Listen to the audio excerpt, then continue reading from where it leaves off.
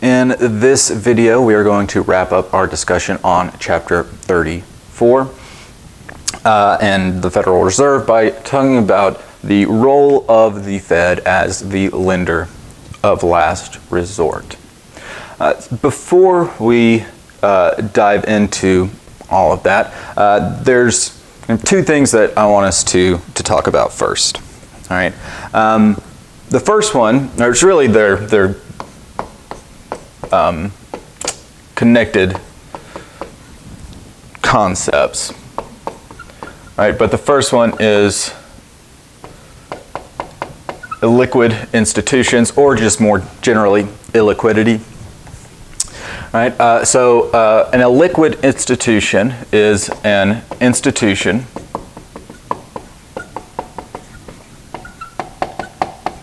with greater short-term liabilities than short-term assets. That's not how you spell that. Oh, yes it is.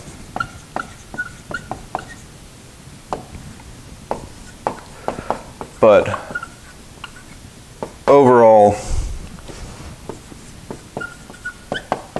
greater assets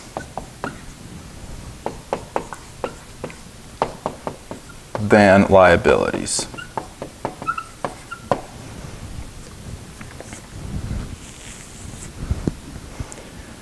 All right, so that is what is known as an illiquid institution. All right, to boil this down a little bit, what we're essentially saying is well, let me not stand in front of the definition. So what we're saying, kind of in layman's terms, is the bank is, somebody's coming to get their money, and the bank is saying, hey, I have your money, but not today, right? Again, they wouldn't do that one-on-one with people, but that is the idea, right? I've got the money, I can pay you back, right? But it's that money is tied up right now, all right? It's been I've lent it to loaned. I don't know.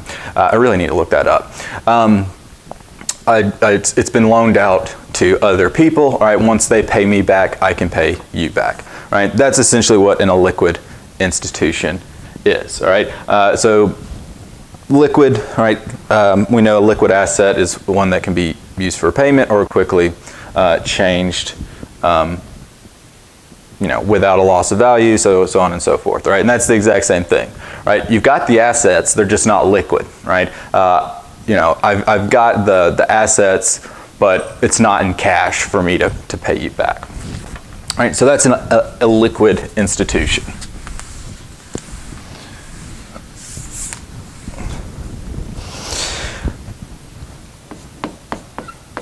All right. I want to contrast that with what's known as an insolvent institution. So an insolvent institution is an institution with liabilities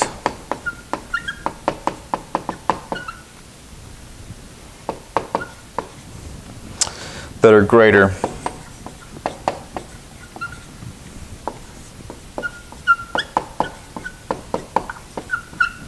than their assets.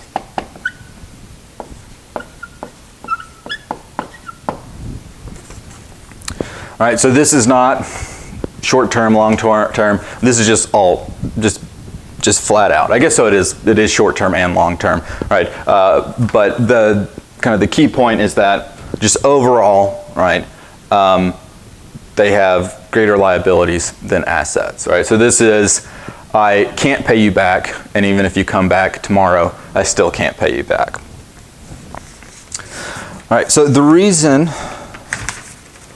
that we want to make this distinction is because when you have an illiquid bank, right, or an illiquid institution that will be able to cover those liabilities in the long term, right, that's when the Fed can help, right, as a lender of last resort, right, where it's very helpful for them to do that because, hey, you just need something in the short term, you know, however long the short term is, and then you can pay that back.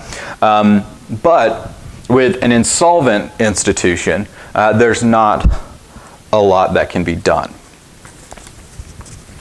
Right? So, you know, even, you know, if the Fed lends money to an insolvent institution, they're not going to get paid back ever, right? And so there's no point to doing that. Speaking of insolvent institutions and really illiquid institutions, kind of brings up something that we've talked about, I think, at some point. I don't remember if actually. Well, I know we did, but it's bank runs. That's what it is.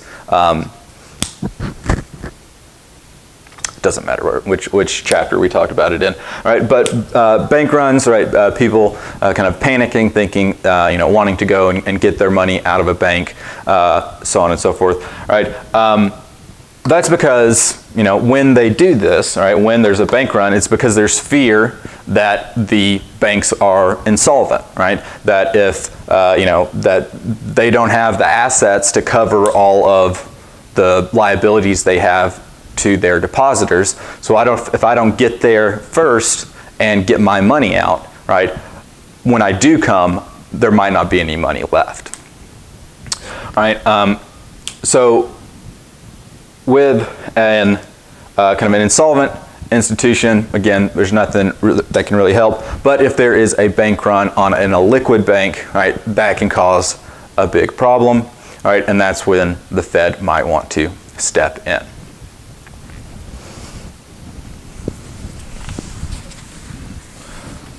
Right, it's also what led to, or the kind of these bank runs and trying to prevent illiquid banks or institutions from becoming insolvent, right, or having to shut down because they can't get anything, right? It's the reason for the creation of the Federal Deposit Insurance Corporation. All right, more commonly referred to as FDIC. Right, so the FDIC, right, Federal Deposit Insurance Corporation, right, insures the deposits of its kind of the deposits for their institutions that are a member of the FDIC, right, up to $250,000 for.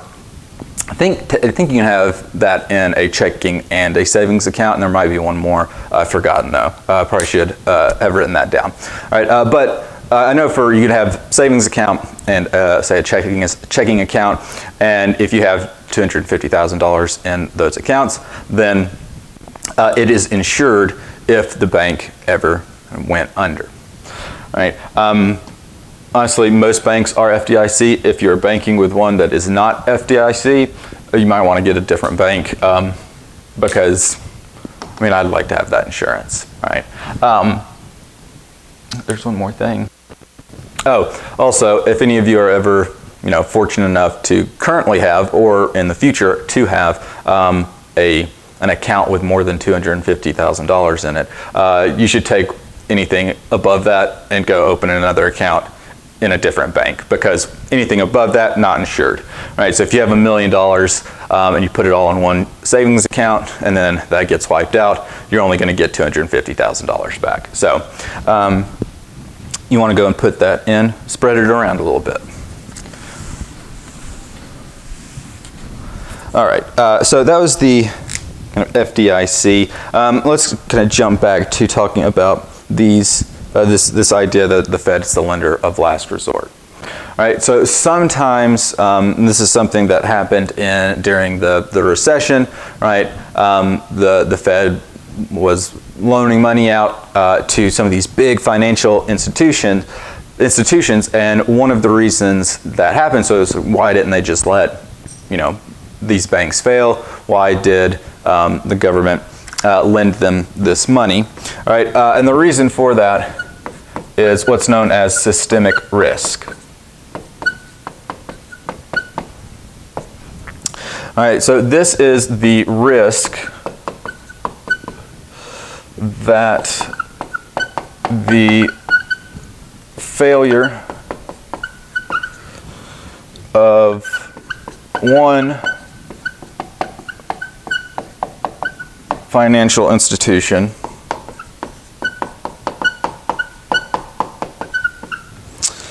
can bring down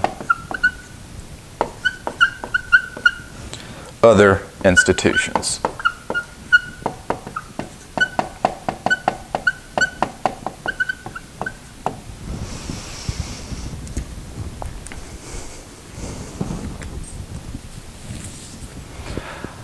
All right, so with this systemic risk, all right, the reason why there is a fear of this is because, especially in these financial institutions, they are often extremely interconnected. All right, if you've watched any of the movies about the financial crisis, the Big Short, that's the only one I can think of off the top of my head. All right, but there are other ones. All right. If you listen to them explaining what these things are that they're buying, it's pretty crazy, right? So one of the big things then was subprime mortgages. All right, so a subprime mortgage is essentially just giving a mortgage, right? Giving a home loan to somebody that would not normally qualify for it, right? For whatever reason, right? Kind of during the housing bubble, right? They were just kind of giving out these subprime mortgages. All right, you didn't have to put, well, I don't know all the details, but they were just giving them away, right? So they would take all of these mortgages, all right, they would put them together, right, however many, I don't know, we'll just say 100, right? They might put 100 of them together, right, and then sell them to somebody else, right? Then that might get chopped up, combined with something else, sold to a different bank. They might do something else with it, sell it to another bank, right? And so by the time you finish, right, all of these banks are kind of connected. And if a bunch of these types of assets, right, go down, right, then that could bring them all down, right? Or rather that, you know, if one company went down, right, well, they, you know, owed money to this other bank, right, and this other bank, and so on and so forth, that if that bank goes down, that's going to destroy the other banks, the other financial institutions, right? So to avoid that, the Fed, right, did what, you know, is colloquial or commonly referred to as the bailout, right, where they went in there and were lending money to these financial institutions to keep them, right, especially the big ones that could potentially bring down a lot of other ones. All right, one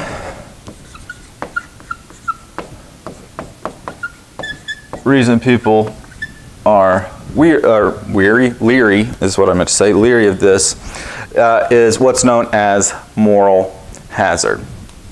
All right, so this is the, let's see, what's the best word? The tendency, that's what I was looking for, to take on more risk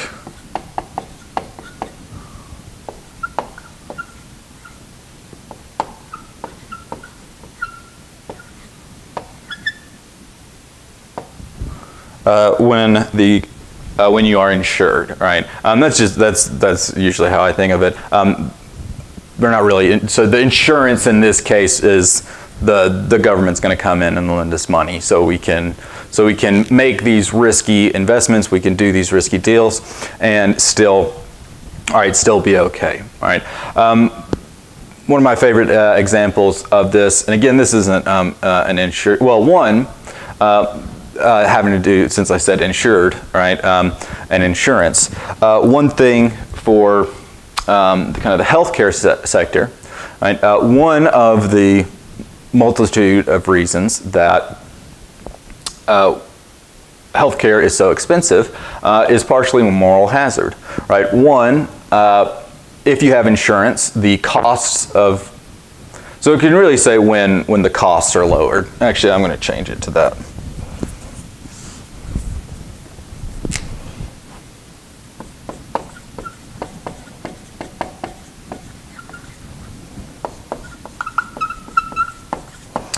All right, so get kind of back to this little example. All right, because we don't have to pay the full amount. If you have insurance, you go, you pay your copay or whatever. You don't have to pay the full amount. So one result of that is that we tend to go to the doctor more often than we perhaps necessarily need to. All right. Because, again, that cost is lowered, so we're going to do this activity more often, right? The risk part doesn't necessarily apply to this one, right? Another example is that when the seatbelt, right, was introduced and seatbelts became kind of mandatory in vehicles, right, the number of fatalities due to collisions went down, right? So seatbelts were saving lives, right? But the number of collisions, right, actually went up, right? So people were driving more dangerously, more recklessly, taking on greater amounts of risk because they knew that if they did get into a car wreck, they are much less likely to die because they're wearing a seatbelt. Right? If you were to kind of go the other way with it and say, put a giant spike on the steering wheel, right? People would probably drive a lot more safely, right? If stopping short is going to cause you to be impaled on your own car, right? You're probably going to be a little bit more careful, a little bit more ginger about driving, right? And so again, the argument here is that by kind of doing the bailout, right, you are kind of presenting a moral hazard again to these companies, all right, so that they think, well, if they're not going to let us fail, right, kind of the too big to fail idea, right. They're not going to let us fail because if we fail, that's going to be really bad for the rest of the economy as well. So, right, we can just kind of do whatever we want, right? So that's, I'm sure that's not really exactly what they're thinking, but also most people don't think, hey, I'm going to get into that moral hazard, right? They just do it. When you put on your seatbelt, you're not thinking, hey, this means I can drive like a maniac. You just kind of do it. All right, but that is it. So again, that's something that the Fed has to worry about, right? So both systemic risk, right? When is it going to be worth it to kind of go in, step in, and lend to these financial institutions, right? But at the same time, what's the risk of creating this moral hazard? All right, but that's it for this chapter.